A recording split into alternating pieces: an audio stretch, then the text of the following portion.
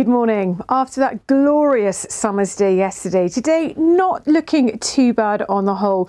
We can expect to see plenty of sunny spells, particularly through the late morning, but yes, the risk of scattered showers later this afternoon.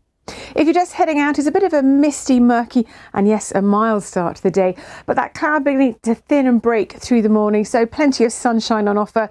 But again through the afternoon with a southwesterly flow, the increasing risk of showers.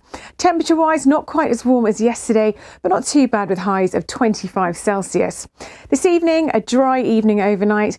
The cloud will thin and break, so very similar conditions to last night, just a touch fresher, thank goodness, with overnight lows of 12 or 13 Celsius. So onto the weekend, low pressure in charge again, but on the whole, not too bad a weekend. An increasingly brisk wind on Saturday and the risk of outbreaks of rain. Sunday looks to be the better day of the weekend and dry next week.